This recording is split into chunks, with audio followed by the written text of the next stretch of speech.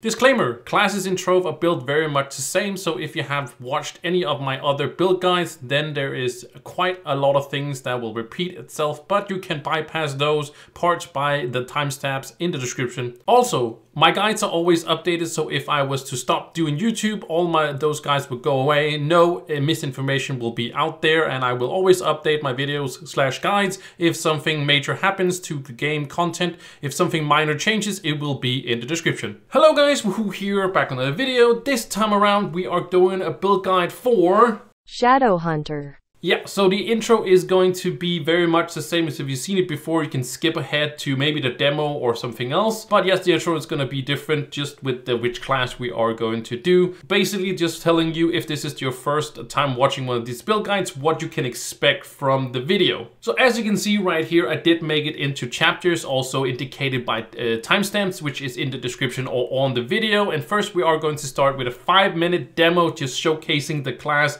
what abilities do it have. Kind of just showing off, not going into detail what they basically do, but just showing them off, and maybe that will interest you at making one of these classes one of your mains. After that, we are going to do a quick look at overall stats for every single class. So for this class that you're watching right here, we're going to do it for that one, and also in general we are going to talk about stats. For example, like crit hit and crit damage. That's going to be some generalization right there. And then we are going to move into gear and everything there's on the gear page. That is, of course, banners, allies, head, face, weapon, and also rings and food, emblems, flasks, so on. So everything there is in the gear page, we are going to go over that one as well. Then we are going to cover gems. Mostly we're going to cover the empowered gems, of course. We're also going to talk a little bit about the smaller ones, but mostly we are going to go into the big empowered ones, or the big gems, that is. And then for lastly, of course, as you can see right here on the screen, we're also going to talk about the star chart, or the talent tree, as I basically call it. So that's what the intro was all about, just letting you know what the chapters are and how it is going to work with the timestamp. So you can skip ahead if there's something you already watched. You can skip ahead to doing that, or you can basically watch it all if you feel like you want to do that. But that was the intro. Now we can jump into the demo.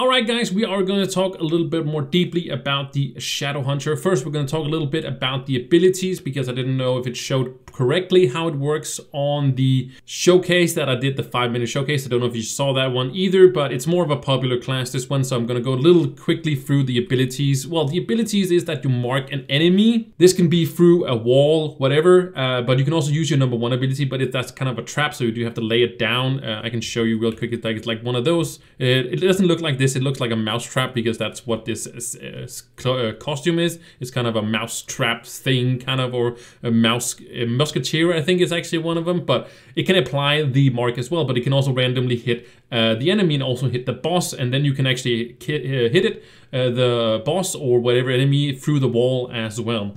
And then when you then consume one of these marks, you do get, or one time you actually hit with the mark, like hit the enemy that has the mark, that's what I mean.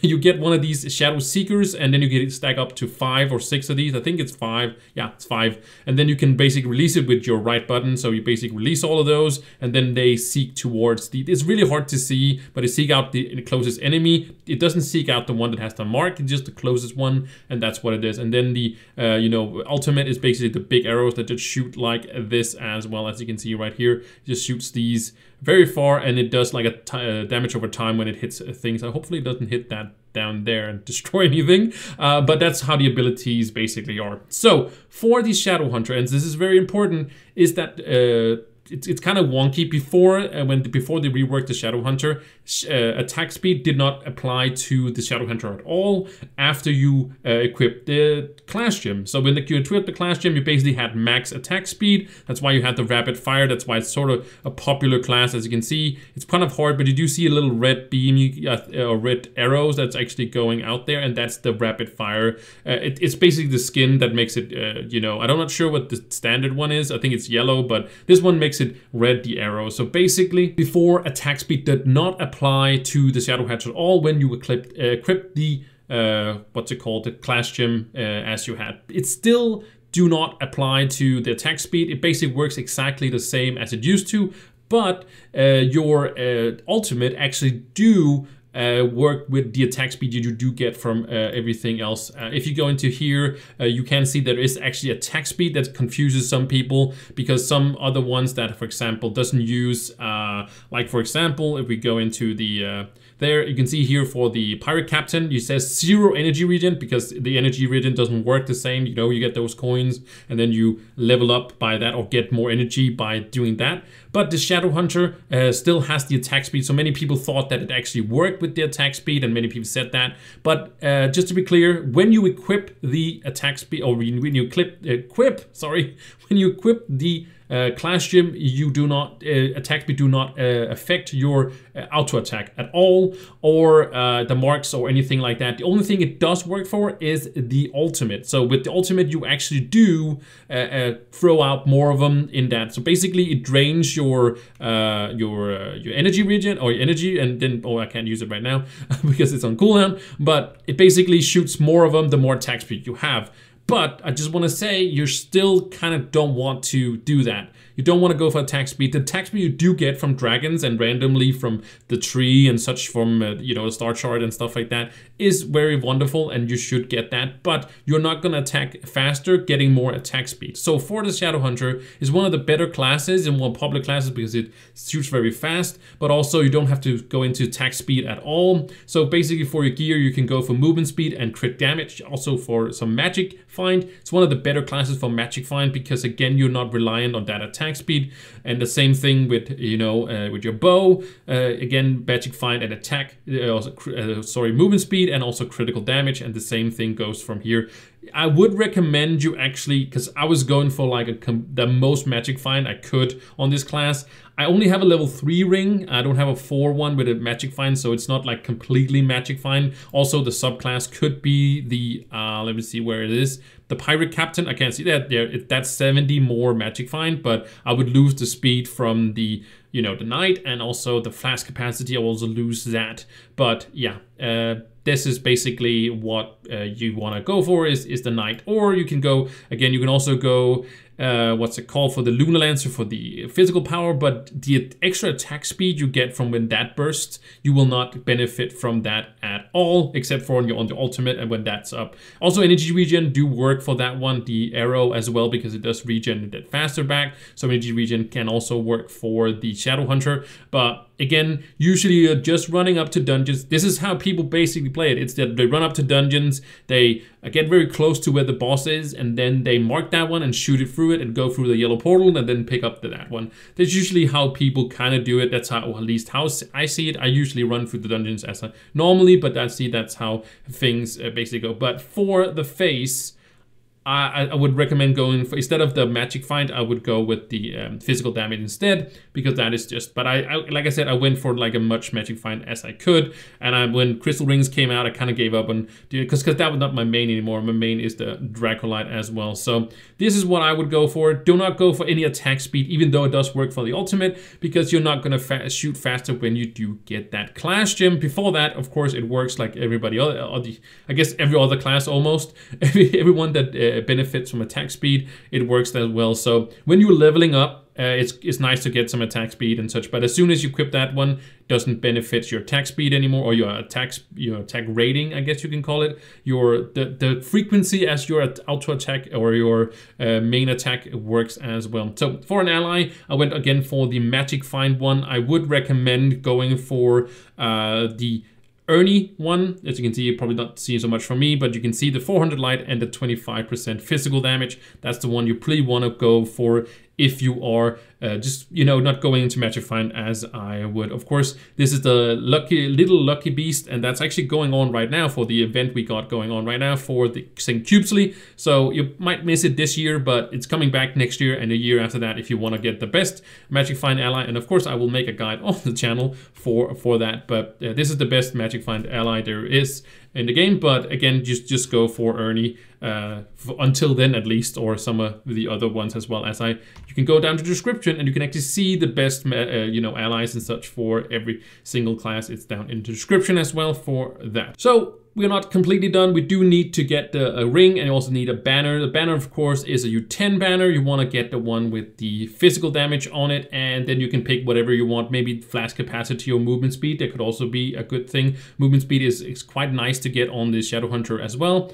And for the ring, again, maybe magic find if you really want to go that route. Or again, you can also go energy regen or jumps. It doesn't really matter. As long as you have a 4-1 equipped, it's gonna be fine. What you really want from your ring is the physical damage and the light.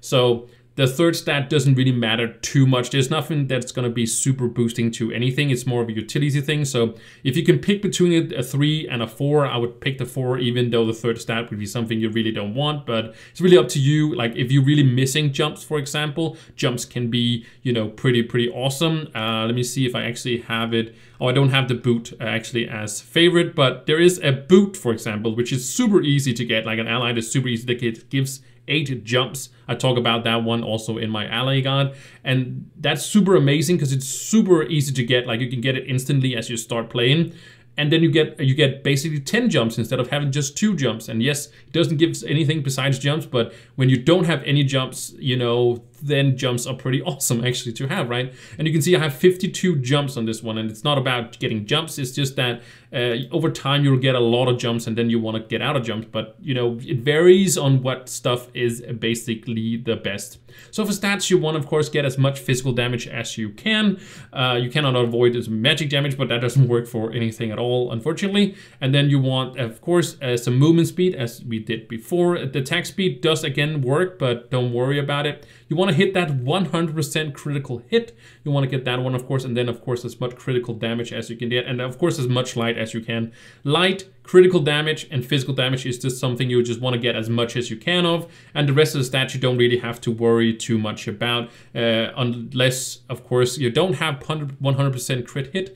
If you are 80% and lower, I'll tell you how you are going to get more of that. And that actually comes up right here because that is something to do with our flask. So just talking about our emblems, of course, you want to use the martial one. That's what I call it. That's probably not the right pronunciation, but 250 is just God. It's basically right over here. We got the arcane one for the magic damage users, and then the martial or the Marshall, I can think. I don't want to pronounce it too much and waste you guys' time, but these are the two ones you're always going to use for these. Just a little side note. And there's a bunch of stuff you can use here as well. You can use the allied ones and stuff like that. You don't want to use like the chronomantic cubesly or anything cooldown related, because you're mostly just going to be auto-attacking. And again, the ultimate ability is not that great. It is okay for bosses to apply that damage over time, but it's not a super big damage over time. So again, I would not recommend you getting anything cooldown to get this up faster,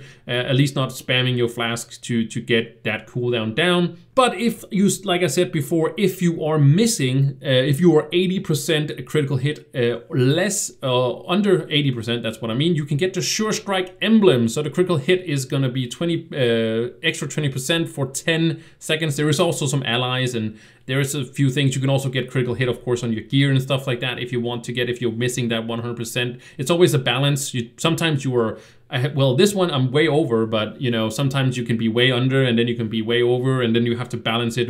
Like, do you have to like rework some gems or some gear or such like that? I'll talk more about that when I really get into the Dracolite, because I have perfect stats on that one. But critical hit, if you are under 80%, of course, this is something you can use. If you want to, if you're over 80%, you can still work it, or you can still work it. You can still use it, because you'll still get some benefit out of it, but it's going to be less and less on the closer you get to that 100%. And when then you hit 100%, this is going to be completely useless. I like to use the bountiful one, just to talk about the ones that I use. I usually use this on all my classes. The one has a chance of not consuming a charge, and that works, of course, even when the death defying, and that's the one that triggers automatically when I was supposed to die. It basically triggers and saves me, and when you run out of charges, you can die, of course, but if you don't run out of charges, you can't basically die. There's sometimes some bugs, and there is also one ability or two abilities for some enemies, some bosses that can kill you. So if you said, hey, I actually had charges up and I actually died, sometimes it's a bug. It happens very rarely, but it can happen. And it also can happen that there's a boss that has a one-shot mechanic that can actually bypass the death-defying as well. For example, Daughter Moon should have one of these, so it can bypass that. But the bountiful one has a chance of not consuming a charge, and that means you can actually, both on self-trigger, but also on self-use, it can actually use it so it doesn't consume that charge, and then you basically have, ideally, let's say it triggers half the time, you would basically have, you know, about like, I would say not the double amount, but you know, a lot more of these here. And of course, flash charges, having this emblem up like all the time in a boss fight is just golden. So that's why you can consume these. But there's plenty of other ones. The ally ones are pretty cool as well. They're not, I don't feel like the AI is super amazing. So I would rather go with this one because I have more control over that one. Then of course you got the trailblazing if you want some extra jumps and some movement speed, but that's more for speed farming. And Shadowhunter is okay at speed farming, but there's just a few classes in my opinion that does it much better. I would say that the Shadowhunter is the perfect balance between bosses. It's not the best bossing class, it's not the worst bossing class, and the same thing with the farming, it's not the worst. You know, farming is not the best at farming. You know, there's just other classes that does it. If it comes down to it, I would say the Shadowhunter is a better farmer than it's a bosser, but it's definitely one of the best physical damage users compared to, but the magic damage users that we got, for example, the Ice Age is just so much better at damaging, but the Shadowhunter is not bad at all. So if this is your main, you can definitely rock it through both the dells and on the U10 bosses and all that stuff. It all comes down again to how much light you have. Of course, that's just the most you want to get off that. So basically went over all of these things. Let's head into the last thing is of course the gems. We're going to talk about the class gem, and the class gem, as you can see, get that rapid fire stream of arrows. That's just what basically the whole thing is. And if you equip this one, I guess I can unquip it because that would just kind of be fun.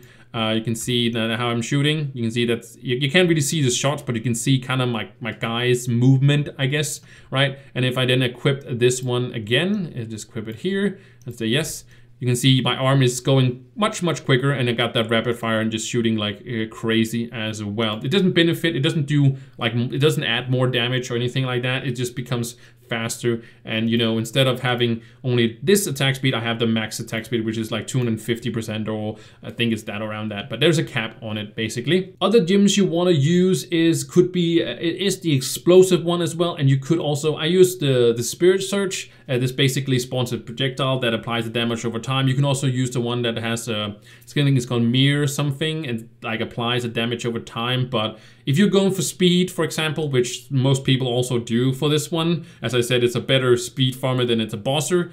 If you are bossing, for example, I would not go for the pyro disc, but pyro disc is still very, very nice, but it only triggers, the movement speed only triggers when you defeat something. So of course, when the boss is dead, it maybe it's triggers, but it might have some ads that it can trigger on, but then it just gives you more movement speed, but you do have to be up close to make damage from that pyro disc, and the pyro disc doesn't do any damage at all, really. It's not like it's gonna defeat a boss and just going inside of melee range. So you can basically put anything in here you want to. There's not really any specific one. You can go with a few ones, just go with the biggest one you have, but the explosive is very necessary because the narrow, or basically the Shadow Hunter has just like, it's very single target like, it's not, doesn't really have AoE. The ultimate kind of makes like sort of like a frontal thing where it does hit something in here, but just farming, it's just kind of clunky. So you usually just auto attack, and it's just very thin, the hitbox. So when you have the explosive, basically what it does is that it explodes when you kill an enemy. So you can focus on one target, that will explode, and then do damage to the other ones, and then you can like kind of make a sort of a chain reaction on this one. And then for this one, you only actually have one choice for the cosmic. You always go for either the vampiric or the berserker. You could go for the berserker if you want more light. Sure, it does still work, but it doesn't give you benefit. The attack speed does not benefit you, except for on the ultimate. But the vampiric is just so much better because you hit. Of course, you have 100% crit hit. If you have that, you are basically have a chance of increased movement speed, yes, and also leeching. But basically, you're healing on this one, and movement speed only is again only when there's only a chance. It's not like when you hit the first enemy with a crit, because all your hits are crits. You are going to benefit from the movement speed. It's only a chance, but of course, when you do have 100% crit hit, every shot is a chance of getting that, so that's pretty cool. But then you do have the movement speed, but it basically is about the leeching thing, and of course that works when you're hitting bosses. That you work that as well. So a longer fight, you will heal, and if you get hit, you're actually gonna heal, and you get pretty high on that. Health-wise. So yeah, that's basically it. Again, you could go with the berserker if you want, missing the light. If you really want to min-max your light and really going super deep into delves, then of course the vampiric is just not going to cut it. But I would go with the vampiric, but basically you can put anything you want really in here if you really want to do so. The only thing that's really important again for the Shadow Hunter is, of course, first of all, the class gem, and then the explosive, and then you can go with some other stuff that you feel like you want to do. So most of the times it just comes down to power rank, so you can equip as many things as that. Don't discourage if you don't have like the right, feel like you don't have the right gems or whatnot. But that's basically the Shadow Hunter. We talked about the banner, we talked about the gear, talked about the subclass. Again, you could go with the Knight. Again, you can also actually go with the Solarian if you have that one, but you always sort of want to get the classes you've unlocked and has the highest level on, and also has the most power rank on. Those are basically what goes for the subclasses. Use the one that is highest level, has the most power rank, and then equip just that one. And if you have two that is basically the same, then of course you can go for the one you feel like you want to go with. It's not the biggest of deals. So yeah, that was the Shadow Hunter, one of the more popular classes. And with that said, you probably want to know how are you going to do with the star chart. So that's coming up right now. Alright, so now we got the physical damage part. I don't know if you saw the magic damage one, but the physical damage one looks very much like the magic damage part, because this over here you got, of course, still the critical damage, which there's a lot of great notes over here. You do have to spend 1 point right here, which gives some magic damage to get into here, which I think is a little silly, but that's just basically how it is. But there's a lot of great physical damage notes going through up here. There is a little bit of a note out here. I was kind of debating with myself if to get out here because it is a lot of points again going out here.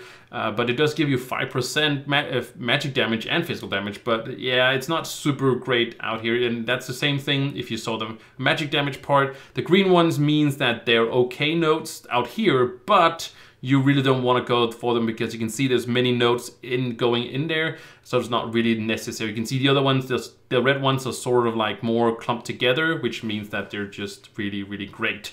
And my idea with this was that you go through the magic damage part and then, or critical damage part, and then well, you can go for the physical damage part first, and then of course the the critical damage part, and then you can go either this way or this way down here. So these sort of the things I would definitely go for a physical damage character. Go through the physical damage, critical damage, and then out here with the light, there's a little bit of good light notes out here. Again, also kind of a nice note here. You don't have to go very far, but it gives a little bit of critical damage. But other than that, you don't want to go further through this. There's some nice flask notes, but yeah, flask is not like a permanent. I just feel like the permanent buffs are just a little bit better. Because it's going to give you all the time. So if you don't have any flash charges, you know, it's not going to give you the same. So I'd rather go for some you know, hard facts or hard stats, if you can say it like that. So yeah, this is the physical damage part. Again, you can pause the video if you want to see which ones you want to go for.